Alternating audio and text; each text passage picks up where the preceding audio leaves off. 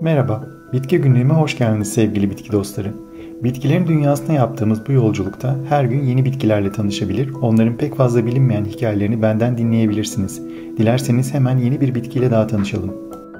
Mavişotu ya da Latince adıyla Veronica persica, sinir otugiller yani Plantaginata ailesinden Avrasya kökenli olup tüm dünyaya yayılmış olan İran yavşanotu ya da tarla yavşanotu olarak da bilinen mavi ya da açık mor çizgili çiçekler açan tek yıllık yer örtücü bir bitkidir.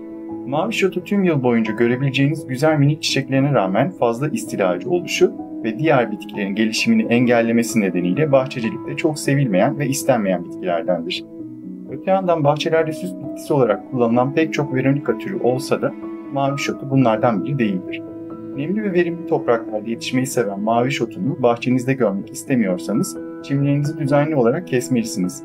Böylelikle bitkinin çiçek ve tohum oluşturma şansını azaltmış olursunuz. Aksi takdirde bitki çok sayıda kalp şeklinde tohum kesesi oluşturarak yayılmaya devam eder. Eğer bahçeniz tamamen istila edilmişse herbisit kullanmak son çare olabilir. Bitki alternatif tıpta kalp hastalıkları, yılan ısırıkları, kanamalar, artrit, astım tedavilerinde kullanılmasının yanı sıra balgam söktürücü olarak da kullanılmıştır.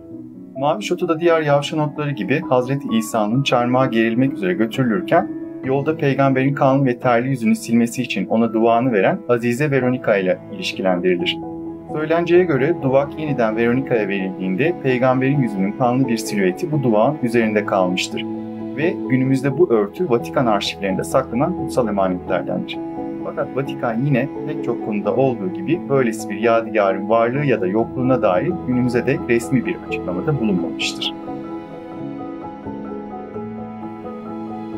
Bitki Günlüğü'mü ziyaret eden herkese bu videoyu izlediği, beğendiği, yorum yaptığı ya da paylaştığı için teşekkür eder, bol çiçekli günler dilerim.